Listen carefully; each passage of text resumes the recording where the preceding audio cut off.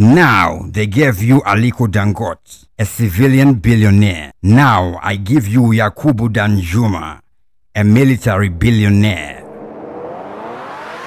This is the story of the richest African military general who made Forbes' richest list with a net worth of 1.1 billion. It is not every day that you come across a retired military general who remains in the limelight more than 4 decades after retiring from active service. This is probably the reason why some might consider General Theophilus Yakubu Danjuma to be one of the most controversial businessmen and retired generals in Africa.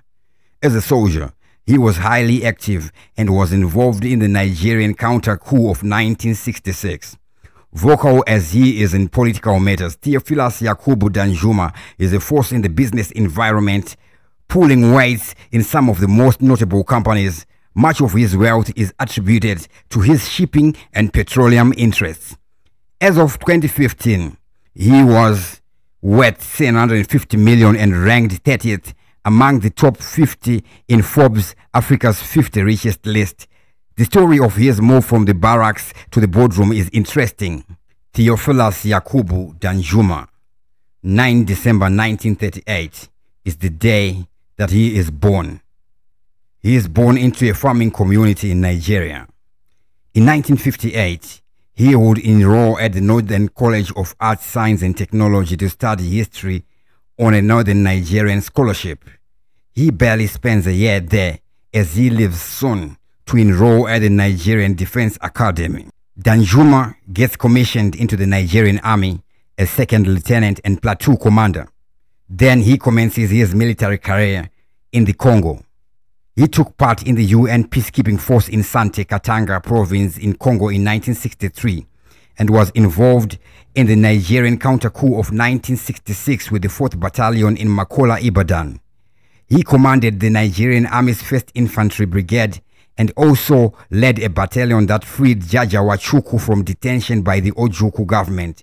Jaja Wachuku is the first Speaker of the Nigerian House of Representatives, as well as the first Ambassador to the United Nations and the first Foreign Affairs Minister. Theophilus Yakubu Danjuma serves in active military service from 1960 to 1979, where he retires as a Lieutenant General and in the highest office in the military, Chief of Army Staff under the military leadership of General Olusegun Obasanjo. He later serves as Minister of Defense between 1999 and 2003 under President Olusegun Obasanjo's civilian leadership. Venturing into business, General Danjuma made his first major foray into the shipping business when he founded Nigeria American Line (NAL) and leased a ship to facilitate trade between Lagos and Santos, Brazil.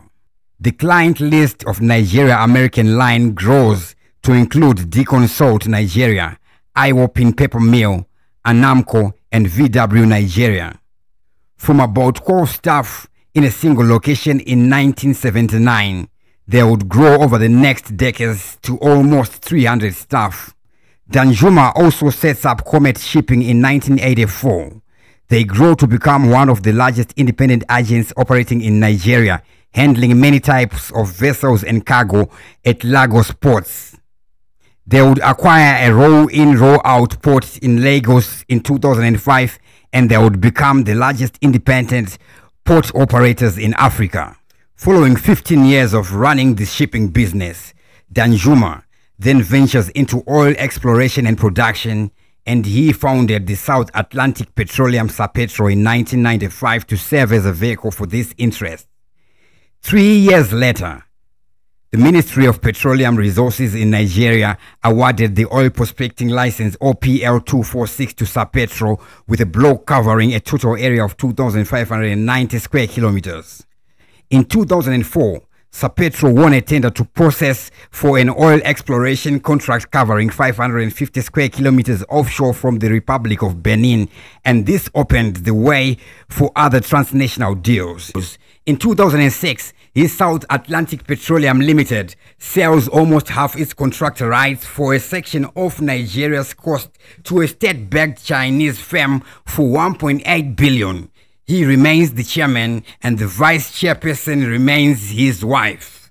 Now, 2024, Theophilus Danjuma, worth 1.2 billion, owns international hotels, not less than 30 properties worldwide, some of which include hotels and luxury apartments. He also acquired the King's Arms Hotel, a 300-year-old inn next to the London's Hampton Court Palace, once the home of King Henry VIII. It has rooms costing about £250.